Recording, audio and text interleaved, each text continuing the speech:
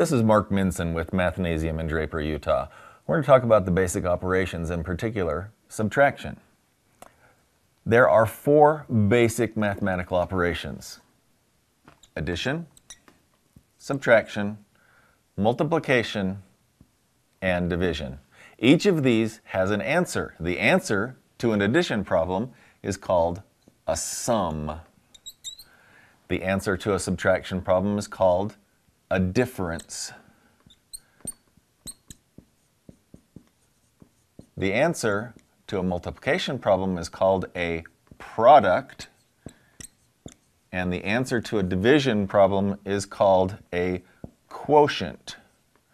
So, if you are asked, what is the difference between 7 and 3, they're asking you to solve it with subtraction. So the difference between 7 and 3 is 7 minus 3, which is 4.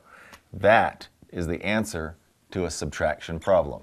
This has been Mark Minson with Mathnasium of Draper.